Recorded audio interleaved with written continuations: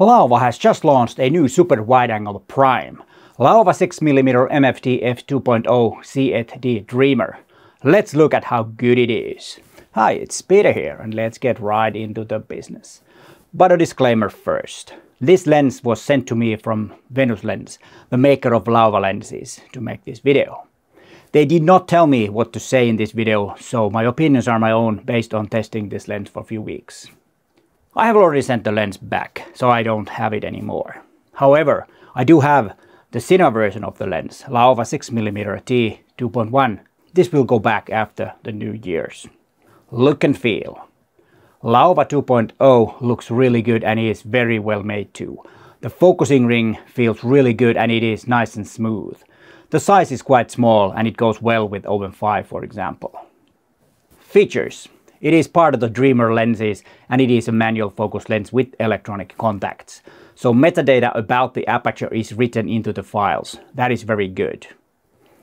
Manual focusing is quite easy. It does not have to be so precise since the depth of field is quite big. There's a depth of field scale so that you can get a rough idea of how big it is. As you see from the distance scale, there is 0.5 meters and then the next one is infinity. Basically, you can set the aperture to f4 and everything is sharp if the scale is over infinity, like in this photo of the lens. When you focus close, you can get some background blur. In this particular photo, it looks quite busy though. The closest focusing distance is only 9 centimeters. What I like about super wide angle close-ups is that it shows the surroundings quite well.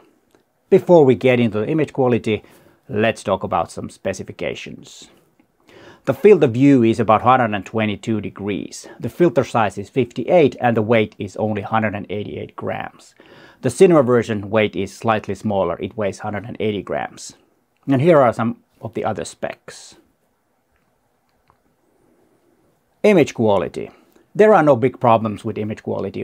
Of course, there are some distortions because it is so wide. Distortion easy to correct. In Lightroom +6 is about the amount that will fix it. There are some vignetting, but nothing that will ruin the image. It's also quite easy to correct if needed. There is still some vignetting at f5.6. The sharpness is very good in the center. Corner sharpness is also quite good. Here is an example photographed at f5.6. You can clearly see some unsharpness in the corners. It is not that bad, but in this image it bothered me, so I needed to crop it. You probably noticed that the Laowa 6mm f2.0 makes a nice sun star.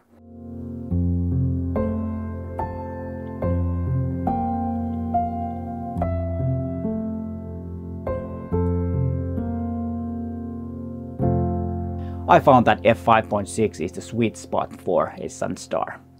Interesting thing is that I could not get the same sun star effect with the cinema version of the lens. My thoughts. I could see myself using this lens for my professional work. Interior photography could be the case. This lens is also very useful for landscape and cityscape photographers. The super wide-angle field of view is good to have if photographing those genres. For videographers, the cinema version is of course more suitable. It has gearings for follow focus. It also has the aperture mark in T value, which is the value of light that comes out of the back element. F value tells the amount of light that goes in from the front element. All in all, another good wide-angle lens from Laowa. If you're interested in buying either one of these, I have an affiliate link to the lens in the description of this video. Laowa has also two other good super wide-angle primes, the 7.5mm f2 and the 10mm f.2. And here are videos about those two lenses.